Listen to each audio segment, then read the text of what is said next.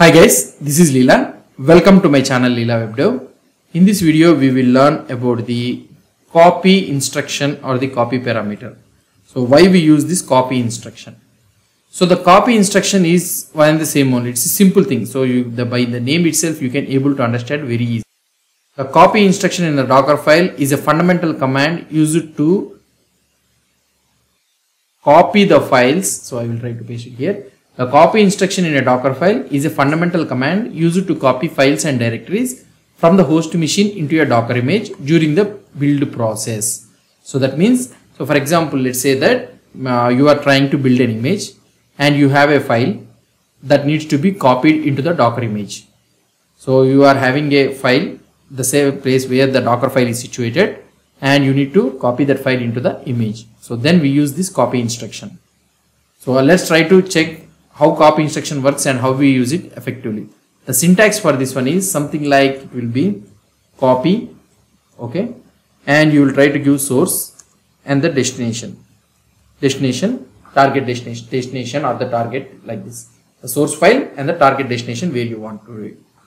We also have a multiple files. If you want to copy the multiple files to the target destination means, then you will use copy source 1, okay, space source 2, something like that. You will go on and you will try to give the target destination at the last. So the same as the copy command which you will try to see in the Linux.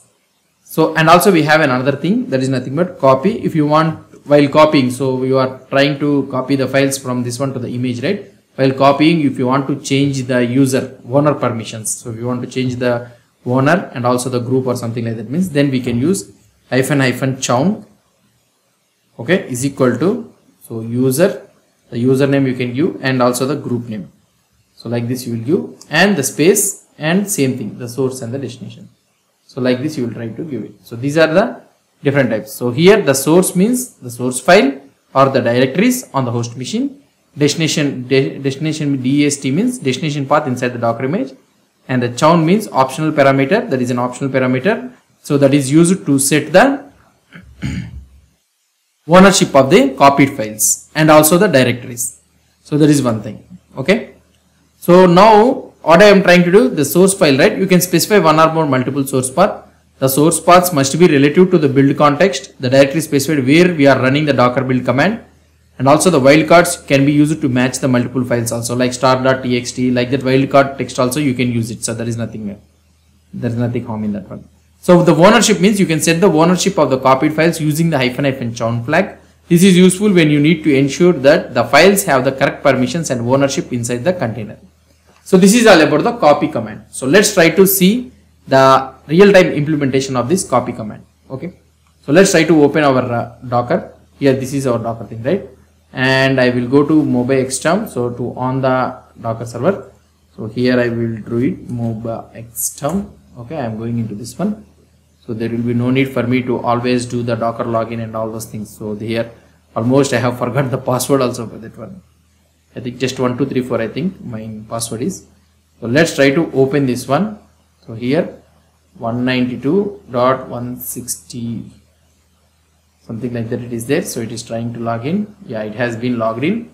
And now let's go on to cd custom images. So I have entered this one. Let's go to the Docker file. Okay. So this is our Docker file. Before going into this Docker file, so what I want to do it is, so here we are having nothing, right? So now here let's assume that we are having some files. Okay. So let's say that I will try to do, let's check the Docker file what it is trying to do it. So here we are having some, so we are installing the Nginx, right? So I will try to expose this one 80 port. By default 80 port will be there. So okay, fine, everything is looking fine. So let's go and build the image. So where we can build the image, yeah, let's build the image. I am trying to build the image. So we are having Nginx means, so we can able to localhost, we can do the localhost, that one. So let's try to check that whether the localhost is there or not. So Docker container ps-a. Oh, so many are there. Let me try to delete these all the things, and I will. So we have deleted all the folders. So now let's try to create a Docker. So Docker container, okay, run -d hyphen p, and I will be listening to the port 8090, so that will be listening to the 80 port in the container. And here I will give the name hyphen name Ubuntu hyphen demo, something like that, and the image name is Ubuntu hyphen demo. So now let's try to create the container.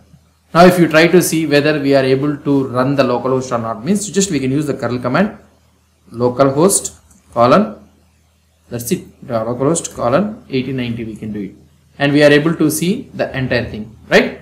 So now if you want to execute this one outside, means, so what you will try to do, let's go on to here and 192.168.0.13 minus 13 actually 13 colon 8090. Now we are able to see welcome to Nginx. So that means our Nginx is working fine. So we are able to access it outside. So fine. So now what I want to do is, so this is the index.html file which is present in something like where/www.html or user say share Nginx HTML, some location it will be there. So just I want to change this index.html file. So what I will try to do, let's go to our Docker file. Okay, so here this is our Docker file, right? So here I will be creating one file that is nothing but index.html, and here I will create our own custom HTML page h1. So this is the index file from Docker image. Okay, I am writing it like this and I am closing the h1. Okay, so this is our code. Now let's try to do it. Now this is the thing I have did. Now I want to copy this index.html into the Docker container where it is there. So now when we are trying to build the Docker file, I will try to show you. When we are trying to build the Docker file, so here I will try to copy. Okay, and I will be copying this one.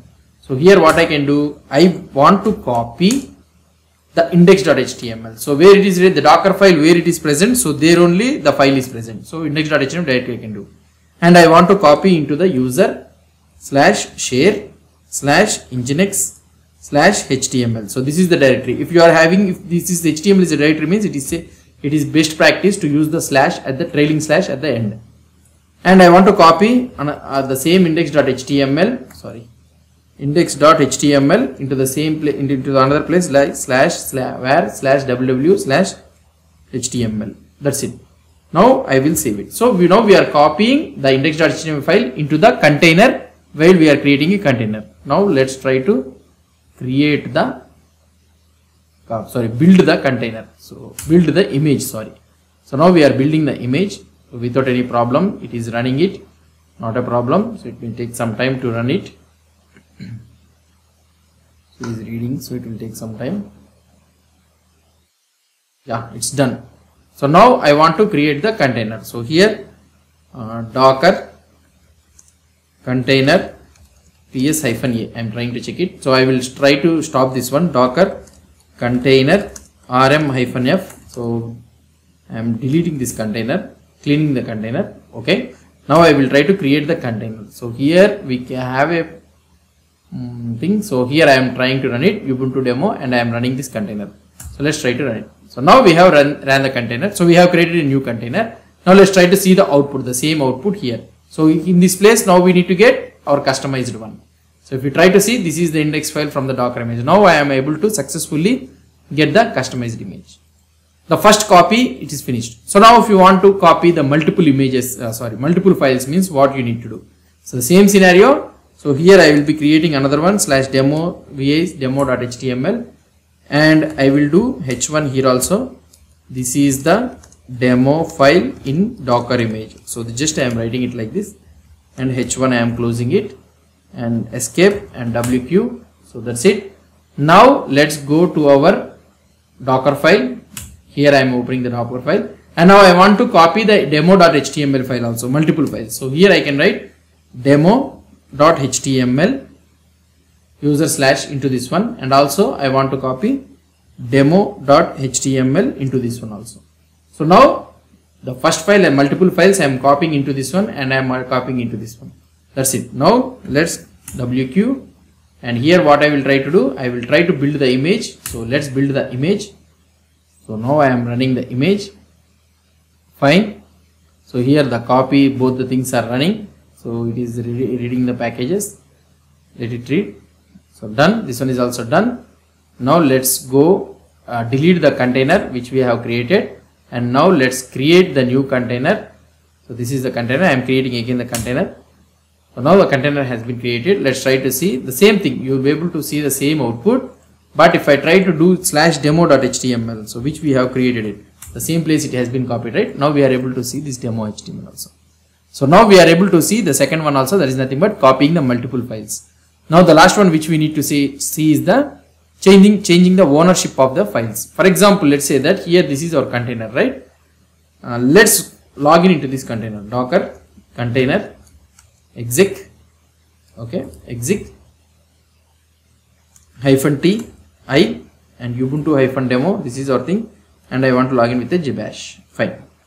So now where we need to do ls-l, if you try to see user/share/nginx/html. So if you try to check the files, so we are having two files, that is nothing but index and demo HTML, which we are copying. The image is copying here, and the user that has been copied is nothing but the ownership, and the group that is belong is the root. So who is the user right now? So if I log in, who is the user? We are having Nginx user. If we try to see, okay, so now we are able to see address is already in use. So what it is trying to do. So here if you try to check the Nginx, address is already in use. Okay. So we are trying to use it here. So I will try to close it, and let's try to see. Okay, something problem is there. So for example, if you try to check the PS, if you try to check it, here we are not able to see PS AUX. If you try to check it, so let's try to see PS AUX. If you try to see, here you will be able to see the Nginx worker process. Okay, the Nginx worker process is used by www-data. Right, so we are having www-data. Now this is the thing. So hyphen, what I want to do, okay, Nginx I am doing grep Nginx, so I need to search with the Nginx. Now here you will be able to see the www-data is the user for this one. So now when we try to copy the files into this one, so we need to change the ownership to www-data. So how we can change this one? Let's try to see. So I am exiting from here. Okay, now let's go to the vi Dockerfile, and in this one, so when copying in the user share, so change that files, the copied files in the destination to chown, okay, is equal to, so I want to change the ownership to www-data and also the group also to www-data. That's it. Now here also I want to change the group to www-data is equal to, sorry, chown is equal to www-data :www-data. That's it. So now we are telling that copy the index.html and demo.html into this particular directory, and who is copying this one? Root is doing this one. So now change the ownership of these two files in this directory which you have copied to www-data. The same thing we are trying to tell here. So now let's save it and build the image. Okay, so building the image, we are building the image.